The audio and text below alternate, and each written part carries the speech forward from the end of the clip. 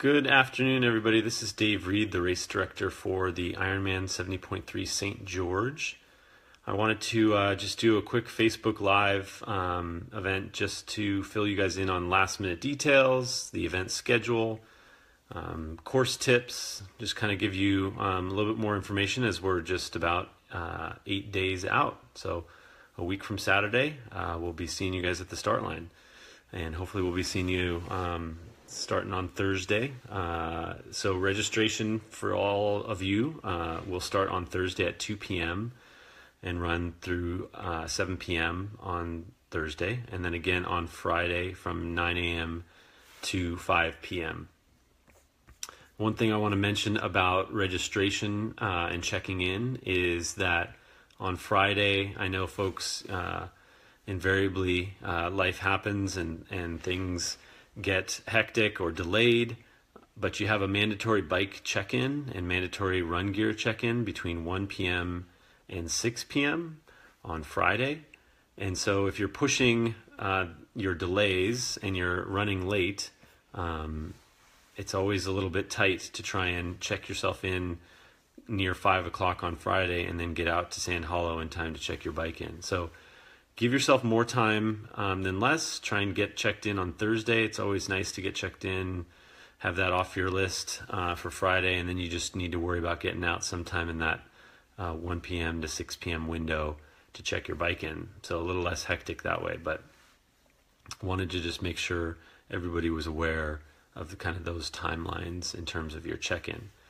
Certainly encourage you after checking in to check out the expo and Ironman Village, and obviously we got some great partners and vendors out there, and in that same space will be our athlete briefings. So we'll have a couple athlete briefings at 3 and 5 on Thursday, and then we'll have them at 10, 12, 2, and 4 on Friday. So that's just another opportunity. Our announcer, Tom Ziebart, will be going through kind of swim, bike, run, cutoff times, a little bit more elaborate than what I'm going to try and accomplish today.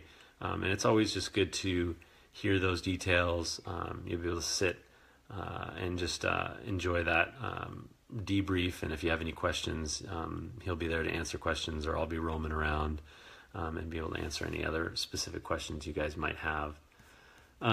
So Saturday, let's talk a little bit about Saturday. You've gotten yourself checked in on Friday or Thursday. You've got your bike out there. You've got your run gear. As always, you'll be able to touch both of those things Saturday morning. So if you don't want to put your nutrition in the run gear bag, you don't have to do that. You can jump into transition, add anything you want race morning. The buses, shuttle buses, we strongly obviously encourage athletes to take the shuttle. It's really straightforward. There's no delay, and you'll be able to get right out to transition super easy. So those shuttle buses start at 4:30 a.m. and they run about to 5:30. We don't want to have buses leaving much past that, because we want to get you out there in enough time to get to your bike, check all your gear, get your nutrition on board the bike and everything. So 4:30 to 5:30 is the athlete shuttle. If you do want to drive, we do have some parking at 3150 west off of Sand Hollow Road, but you'll have to either walk or that we'll have shuttle buses. So the shuttle bus will take a little bit of time. There's a few of them doing loops out there from Sand Hollow out to that little side road. So you can park out there, but the parking is limited. It's a little bit more logistics that you got to deal with. So my recommendation is have your loved ones park out on 3150 South if they're wanting to come out and see the start. That gives them a little bit more flexibility in terms of when they need to be out there. Maybe they don't want to get out as early as you want to get out there, and then they can wait for the shuttle, or they can walk, and it's not as big a deal. So that would be my recommendation race morning in terms of how to get on course or get to transition. So transition opens at 5 a.m. We're going to close transition at 6:45 a.m. So everybody's got to be out of transition by about 6:45. Our pro race starts at 6:55 for the men, 7 o'clock for the women, and then waves start after that. I think everybody, hopefully you've gotten a chance to take a look at the website. We have a lot of this information on the website. I'll just pull up real quick so people can hear a little bit of it. Our swim wave spacing for the age groupers is 3 minutes.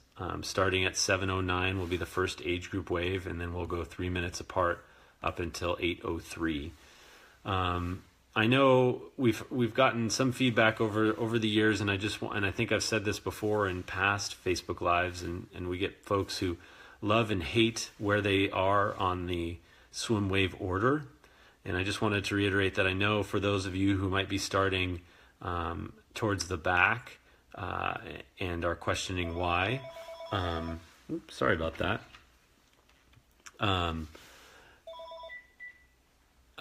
We try to shuffle each year, rotate the athletes who are starting at the back more towards the front the following year, just to try and create some equitable race experience and race conditions. It's not really fair to throw all of the quote-unquote slower age groups at the back so that all the faster age groups get the front and they get better weather. And they're not out in the heat of the day as long. So we try and make it fair by shuffling that around. So for those of you who are starting at the back half of the swim wave list, know that next year you'll be on the front half. So just a little tidbit on that piece. So hopefully your race this year goes smoothly if you're in the back, and you'll know that next year you'll be in the front. Some other last minute information. We've kind of gone over the mandatory bike check-in on Friday between 1 and 6. Give yourself time out there. It's always kind of a parking nightmare. We're going to try and do a better job and have you guys park behind transition. So everybody kind of usually drives up through the welcome kiosk. They drive up and they see transition kind of just as you get up towards the big parking lot area, and everybody's like, I got to pull over and park. Where do I park? So that everybody pulls over right ahead. And what we're trying to get you guys to do is actually drive beyond and behind transition, because that's where you're going to enter and drop off your bike. So it's a lot easier to drive around transition, park in the back, and then the entrance to get into transition and check everything in is back there. So that'll make your life a lot of it easier rather than park in the front where it's unorganized and kind of chaotic. And then we'll have to walk all the way to the back. You'll be able to park in the back and walk right in. So that's, again, just a little bit of detail on the bike check-in. So race start, you're going to be in your wave. You'll get out there on the bike, on the swim. Our water temperature, I just called and spoke to our head park manager, and water temperature right now is 60 degrees. It's cool over the next couple days, but we're going to have a warming trend. At least that's what the weather is predicting over next week. So don't think we're going to have a repeat of last year's kind of Arctic conditions. So it'll be a more traditional, warm, dry race day weather pattern is what we're expecting. But that will also raise the water temperature. So we'll expect probably a 62 to 63 degree water temperature. So certainly wetsuit legal, wetsuit recommended. But that's what to expect water temperature wise. You'll go and again, you'll swim kind of left buoy turns around the island, exit the boat ramp. You'll come up the boat ramp. There'll be some wetsuit peelers at the top of the boat ramp. Then you'll run down along the outside of transition into transition, grab your bike and off onto the bike course. So as I think I've discussed on the bike, you've got a bunch of rollers throughout the course, and your main big climb at Snow Canyon, which is recently repaved, is about mile 41. And then once you get to about mile 44, it's all downhill from there. So as always with this course, the dry heat and warmer temperatures that we're going to expect, make sure to grab nutrition and hydration at the aid stations. We've got 3 aid stations for you at about mile 11, 25, and 40. So make sure to keep yourself hydrated. Special recommendation, For those of you who are out there as it's warming up, make sure to grab plenty of hydration at aid station 3, bike aid station 3, because that's your last aid station of the course. As well, you're climbing up through Snow Canyon, so you're moving a little bit slower. It's a little bit more strenuous, and so you want to make sure you have some water, some Gatorade on board to keep yourself hydrated and keep yourself cool as needed as you climb up through Snow Canyon. So a couple points there that I just wanted to share. Then keep in mind that, like I said, the last 8 to 10 miles of the bike course is all kind of downhill, and a lot of people want to kind of hammer that downhill, set some sort of land speed record on a tri-bike. And my recommendation is to spin that section out, keep your legs loose, get some nutrition on board after that climb, both hydration liquid-wise, but also food and calories, so that you're going to start that run and you're going to feel fresh. You're not going to gain a tremendous amount of time between going 30 miles an hour downhill and 33 or 34 and trying to spin out your big ring. So my recommendation is spin it out, stretch your legs out, get some food on board, because once you enter transition and start the run, you're almost immediately after you turn left onto Main Street, you're going to be running uphill for about the first 3 miles.